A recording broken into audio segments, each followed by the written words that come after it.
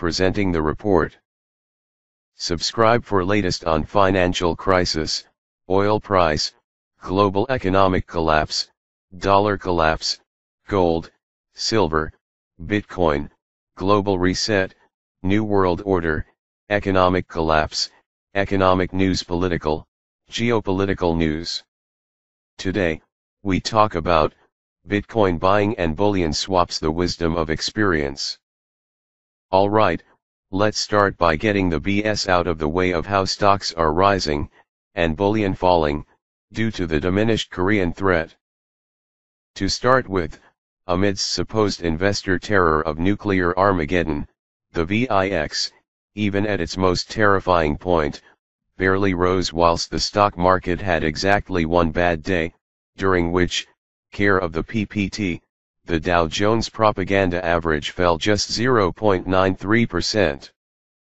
Conversely, the safe haven surge into PMS produced exactly one violation of the gold cartel's long-standing 1% rule, during which, gold rose by, drum roll please, 1.2%. After which, stocks surged back to their PPT-supported highs whilst paper PMS, during one of the thinnest trading weeks of the year, were smashed back down. To that end, today was the perfect time to publish a soft data surprise, via the Empire State Manufacturing Index, which, along with the Chicago PMI and Philly Fed Index, is one of the most blatantly fabricated indicators I follow.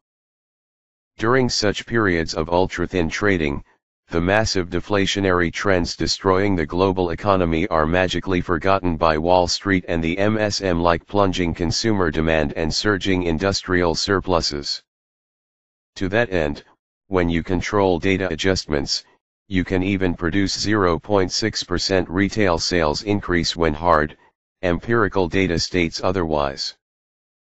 But wait, as I edit, I kid you not, said 0.6% surge has been attributed to, drum roll please, automobile sales, due to record incentives, i.e. peak subprime lending. As are central banks' recent uber-dovish statements and actions, like the Fed, which following last week's disappointing inflation data, saw December rate hike odds plunge to a new low, below 50%, whilst rate cut odds simultaneously arose. Not to mention, political chaos, both here and abroad, the upcoming debt ceiling debacle, or the fact that, as far as North Korea goes, nothing positive occurred other than Trump going to his golf club for a week, and taking it easy on the tweets. As for markets at 2.25%, the 10-year Treasury yield is smack in the middle of the narrow trading range it's been in for months, whilst the dollar index, worthless as it is as an indicator of anything other than the exchange rate between the world's largest fiat toilet papers, it's barely above its 52-week low, likely, solely due to said nuclear war fears, now that LOL, Europe is fixed. That said, I don't feel like spending more time today on market and economic data manipulation. As at this point, if you don't yet understand the illusion history's most egregious and malevolent fintech has produced, i.e., .com valuations in a Great Depression era, and the lowest ever inflation-adjusted precious metal prices, you probably never will.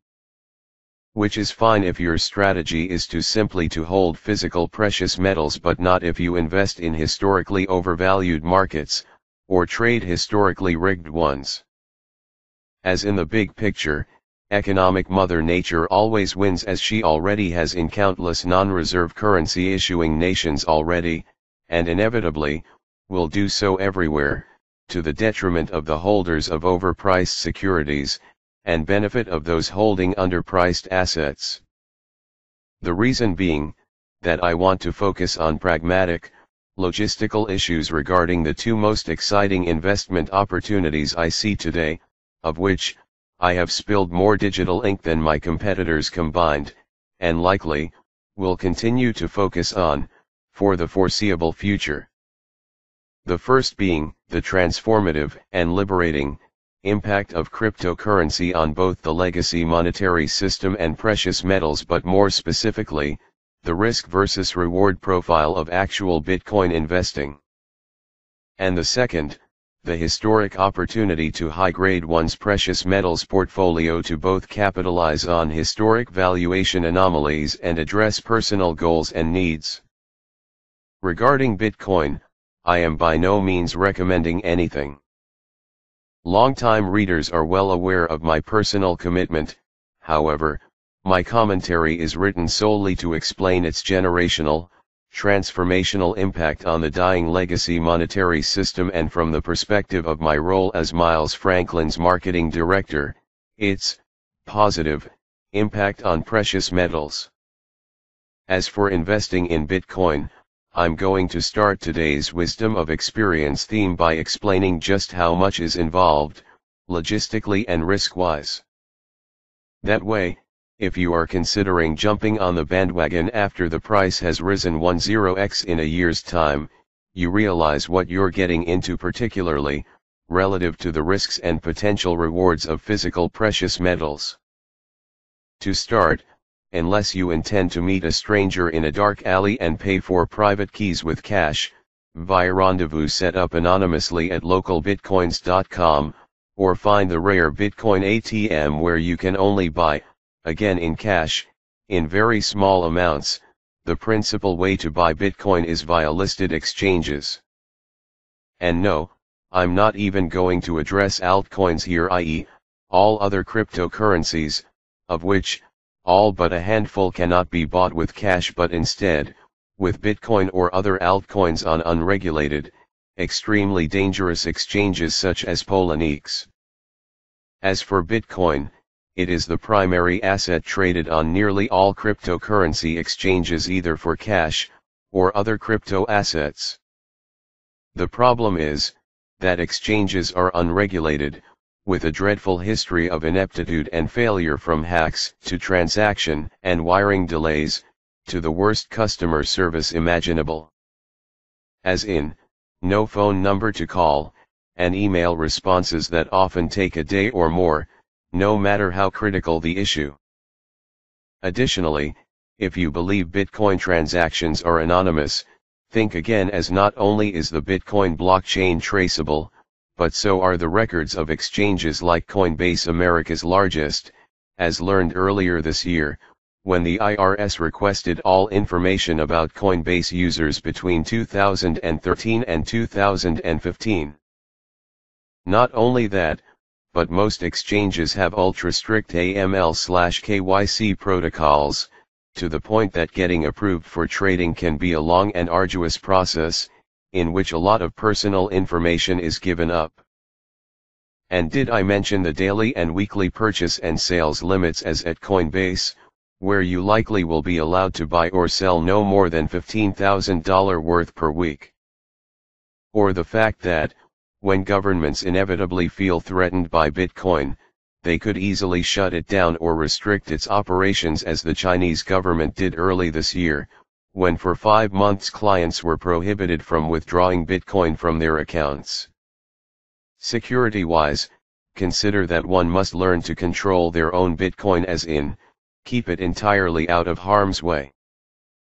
Otherwise, it could be hacked like Mt. Gox in 2013, or Bitfinex or the Ethereum DAO last year, or stolen as occurred last month, when one of the world's largest Bitcoin exchanges, BTC, was shut down by who else, but US regulators, for running an elaborate money laundering scheme.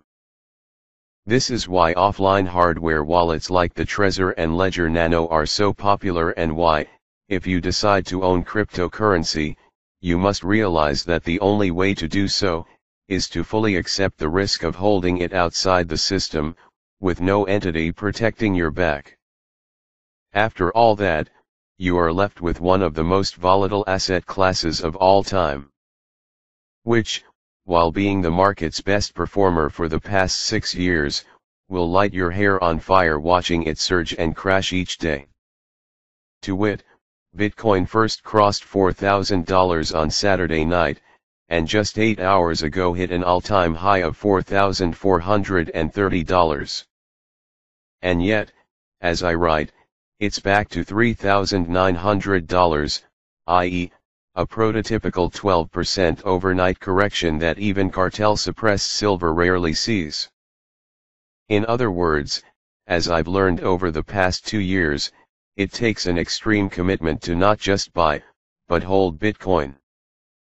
Once you make that mental, physical, and financial commitment, consider that given how nascent cryptocurrency technology is, and how many enemies it has both within, and without the space, the road to mainstream adoption will be at least as bumpy as it has been thus far, which, trust me, has been as terrifying as it has been exhilarating. As in, constant existential threats from governments, to big blockers, to the illiquidity increasingly large traders prey on. This, compared to precious metals risks, the first, being how to store it safely and security, which compared to Bitcoin, is far less terrifying, given that large entities like Brinks can be used to guarantee it. And the second, a cartel that will do anything and everything to suppress the price, with the key word, in a positive sense, being suppress, which practically speaking, is all the cartel is realistically capable of achieving, as opposed to destroy, which Bitcoin's myriad enemies relentlessly attempt. Fortunately, simple math guarantees gold and silver cannot be suppressed forever, whilst simultaneously, Bitcoin's rapidly expanding network effect essentially ensures it will never be destroyed. However, in the process of succeeding, Bitcoin's price risk will be far greater than precious metals, given the myriad existential threats that arise, to the detriment of price, seemingly each month. In precious metals, thousands of years of data backstops their use case, not to mention, the intrinsic value attributed to broad industrial and decorative value, and oh yeah, production costs that, care of historic price suppression, are for nearly all global mines, above current prices, i.e., precious metals' ultimate downside protection. Yes, Bitcoin has a production cost, too, but at current price levels, there is no danger of Bitcoin miners going bankrupt anytime soon, although there is certainly an ongoing issue of hash power concentration, particularly in China. Moreover, buying precious metals is a far easier, less scary process. As aside from major bullion dealers like Miles Franklin, one can buy at coin shops, eBay, or a number of other, in many cases regulated, sources. Storage, too, is much easier, as it's difficult to mess up storing it at home, and unless you think a government will confiscate, reliable companies like Brinks make third-party storage nearly riskless. However, a major issue with gold and silver stacking is that it is often done in an extremely inefficient manner, particularly in the early stages of the stacking process, before one truly understands the risk/reward profile of specific bullion products. When I first started stacking in 2008, my initial purchases were of generic silver rounds and bars on eBay, which, if I were to sell today, would retrieve less than spot price. Not that that is always the case, of course, as in parts of 2008, 2011, 2013, and 2015, when physical premiums for all silver products soared. Moreover, the stacking process involves a lot of shipping and storing costs and logistics, particularly if you intend to resell. Unfortunately, many people don't realize this until their stacks have become very large, to the point that neither their composition or market value is fully understood. Clearly, gold and platinum have far less issues, given how much more value is stored per ounce. However, as time and market circumstances change, one may find themselves with even a gold portfolio that doesn't truly optimize, let alone address one's personal goals and limitations. Throw in the logistical issues caused by changes in one's finances and/or preferences, and the necessity of periodically optimizing one's portfolio could not be more obvious. Or, as I deem it, high grading. The reason I bring this up today is because, per July 10 THS Ultimate Precious Metal High Grading Opportunity and August 10 THS Precious Metal Portfolio Swaps, everyone has their own reasons. I believe the historic valuation anomalies noted above, like record low platinum/gold and silver/gold ratios, and historically low numismatic premiums, have created the best swap environment since the PM bull commenced at the turn of the century. Personally, I have taken advantage of the lowest numismatic premiums Miles Franklin has ever seen, lower even than the bottom of the mid-1990s bear market, to scoop up century-old, authenticated gold coins at prices barely above those minted yesterday. And as well, sent a large portion to Miles Franklin's unique private safe deposit box vaults at Brinks, Toronto and Vancouver. Many long-time stackers have similar issues in that, whilst comfortable with their overall exposure to the sector, they likely have not audited their holdings for some time, if ever. And given said historic valuation anomalies, as well as prudent risk management, changing investment preferences, and practical logistical issues like storage, estate planning, and safety, there's no better time to exercise the full wisdom of your bullion buying and storing wisdom to optimize what you own, and where you hold it.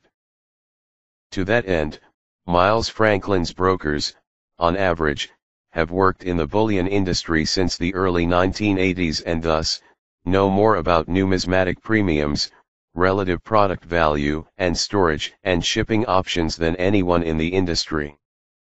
In some cases, they will even travel to your home to help sort out your personal audit, and aid in the process of rebalancing one's PM portfolio.